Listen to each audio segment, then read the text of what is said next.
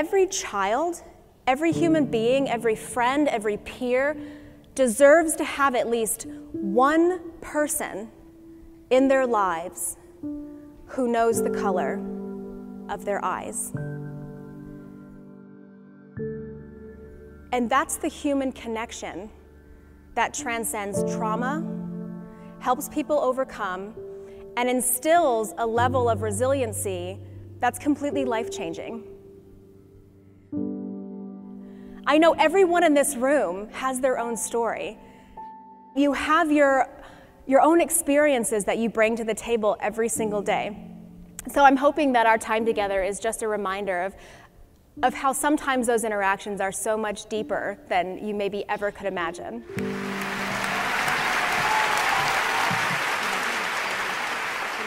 After spending almost a decade in foster care system, Ashley is the author of an international bestseller. She not only survived, but thrived, telling her story in her memoir, 3 Little Words. 3 Little Words is in development to become a major motion picture, and now Ashley has released her second book, which is called 3 More Words.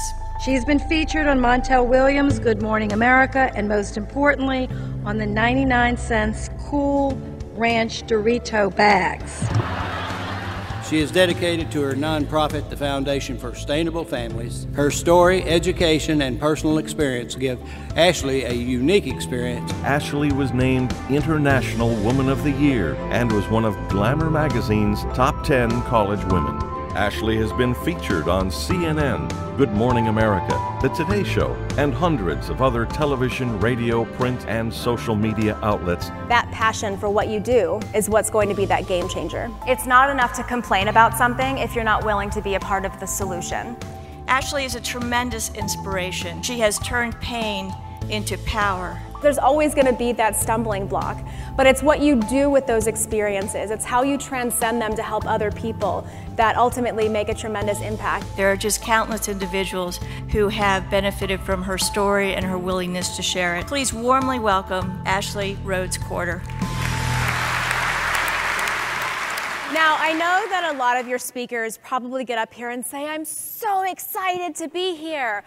Well, I legitimately am, and I need to put that in perspective for you. I have 3 children.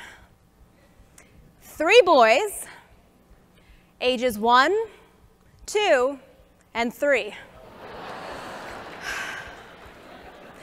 The struggle is so real. And I know that many of you in this audience are also parents, because I also saw the majority of you at the hotel bar last night. Well, I have a little bit of an untraditional story, but I think it will really resonate with a lot of you. I spent almost 10 years in foster care. My mother was a teenager living in foster care herself when she got pregnant with me. And unfortunately, after she got into some troubles, as statistics would tell us, it was the cycle of abuse.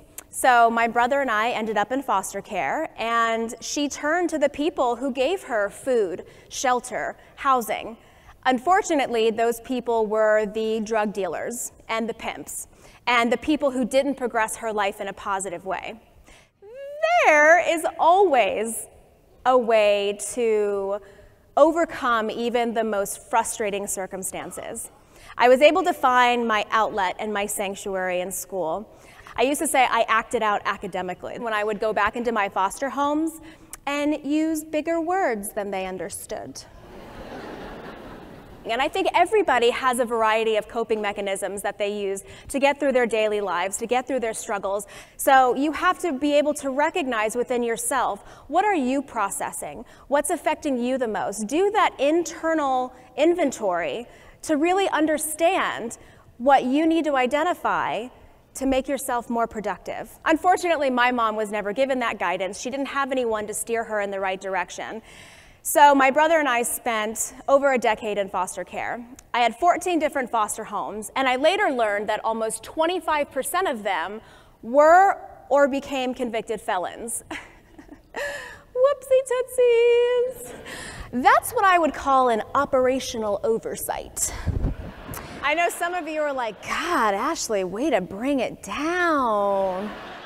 There's a saying that you can never hate someone if you know their story. So even with all of the people in my life that have wronged me, it's been so interesting to understand their stories and their backgrounds and why they're bringing that particular attitude to the table. And sometimes inspiration and that life-turning moment comes when you least expect it. It comes in a really scary package. It comes when you didn't even think that you were ready for it.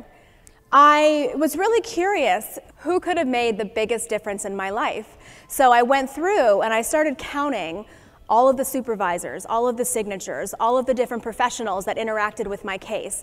And ultimately, it was something like 54 caseworkers, 23 attorneys, 17 psychologists, psychiatrists and therapists, 5 guardian ad litem staff, 4 judges, 4 court personnel, 3 abuse registry workers, 2 primary caseworkers, and then ultimately, this volunteer.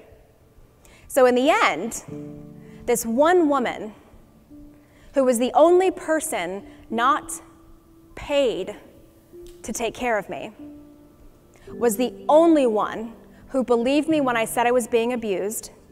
She got me out of those abusive situations and ultimately found me the adopted family that transformed my life.